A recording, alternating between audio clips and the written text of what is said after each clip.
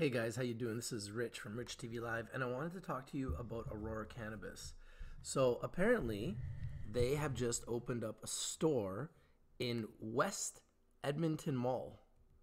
Here's the story that was just published last night. A cannabis store has bought up space in Canada's largest mall. That's right, Canada's largest mall. Aurora Cannabis is set to open its first retail store on the main floor of West Edmonton Mall, setting up directly across the Two Guys with Pies hemp accessory store. The move by the cannabis giant has anti-pot activists unhappy. I don't think it should be in the space at all, said Luke Niforatos of Smart Approaches to Marijuana. If there are kids that are congregating at the mall, there absolutely should not be a marijuana shop anywhere around there. Wow, this is very interesting. The company says it is still in the planning process at the West Edmonton Mall location, something the Alberta Gaming, Liquor and Cannabis Commission confirmed. If Aurora is in the midst of the licensing process, that process is on hold until licensing resumes. As it stands right now, we don't have a license issued for a retail location in West Edmonton Mall, said Heather Holman of the Alberta Gaming, Liquor and Cannabis Commission. So they don't have a license yet, but they fully intend to get a space at the West Edmonton Mall. This is huge. This is huge. These guys are just taking over. Aurora Cannabis is just taking over West Edmonton Mall. It's crazy.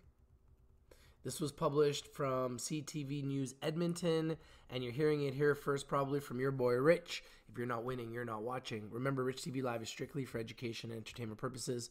Always do your due diligence. Always do your research before you invest in anything we talk about. Aurora Cannabis is a weak sell, a 24% sell on bar chart. The average short-term outlook on maintaining the current direction.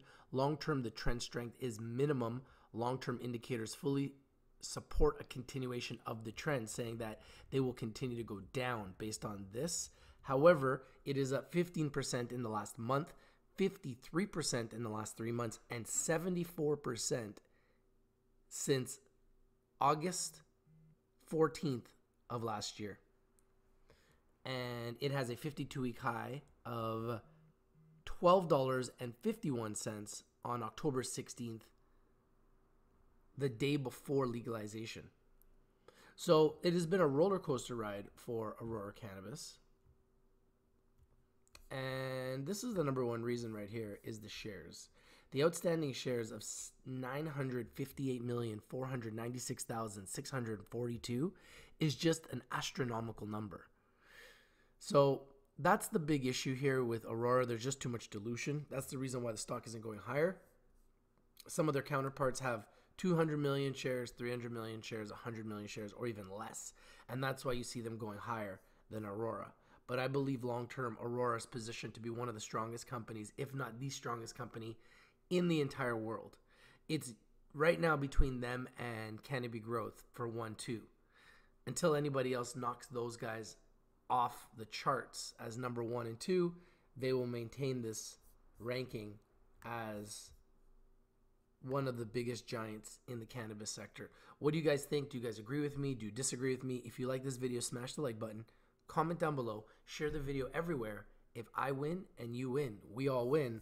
Aurora Cannabis to open in West Edmonton Mall. They're not fully ready to go. They're not fully licensed, but they're getting ready. Look, the store's getting ready. It's getting built. It's true. This is your boy Rich. I'm out. Peace.